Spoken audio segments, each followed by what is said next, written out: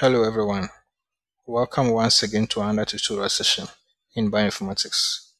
In today's video, I am going to show you one simple trick you can use to download multiple sequences from the NCBI database. The first thing you have to do is to visit this page, the batch entrance page. This is the link and I'm going to leave it in the description box, so use that to also visit this page. Please note that when using this resource, it is advisable that you download your sequences in smaller chunks or smaller batches. That is what NCBI recommends. So I'm going to demonstrate this using 6 sequences.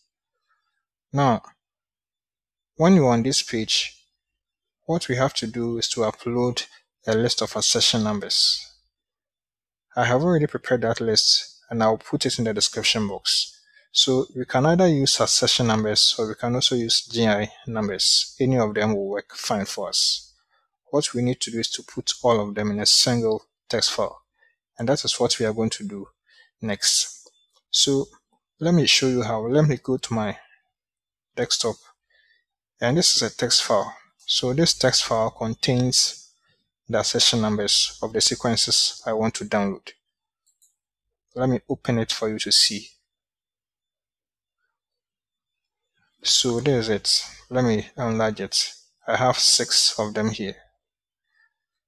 And I'm going to leave this list in the description box. So please copy them and paste them into a single text file and save on your PC. Please do that.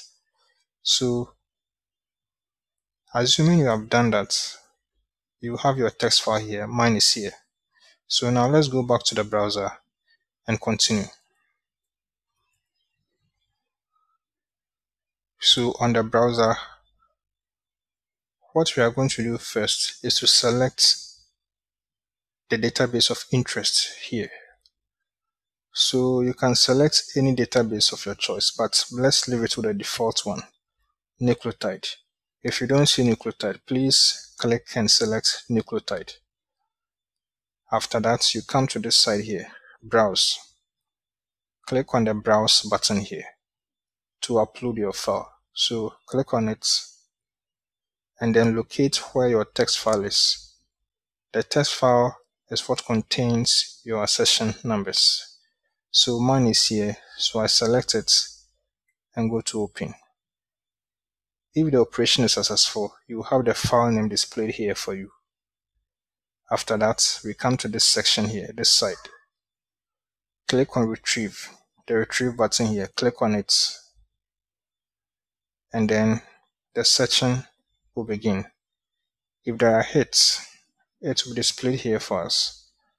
From the search we did, there are hits. And that is why we have this here, retrieve records for 6 UIDs. So we'll click on this link to the next page.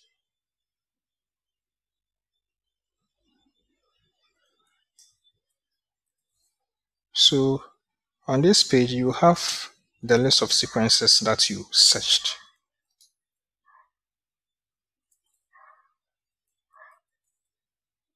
And we have 6 of them here. So you can choose to download some of them or all of them.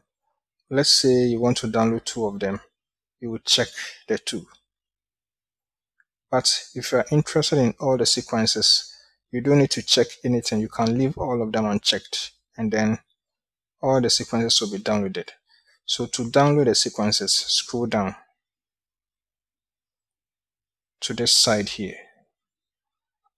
Look for the send to button and click on it. You will have this appearing. Make sure complete record is checked. Come to choose destination, select file.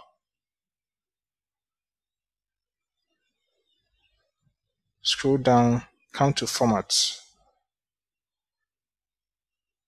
Let's select faster. You can also experiment with different file formats, but let's use faster for this tutorial. With the sort by, I'll leave it with the default setting. Then I come to the create file button here. So we click on it to download. So let's click. You will then be asked to save the file. So I'll save it. I'll save it on my desktop with the default name, which is sequence.faster.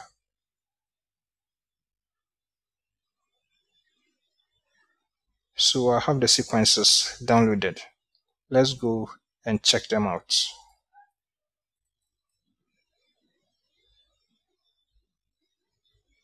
So this is the file. Please note that this is a multi-faster file because we have more than one sequence in this file. All the sequences are saved here.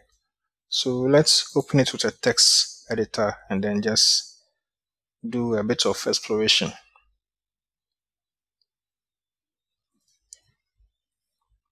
Let me enlarge it. So we have your sequences here. We have a lot of them here.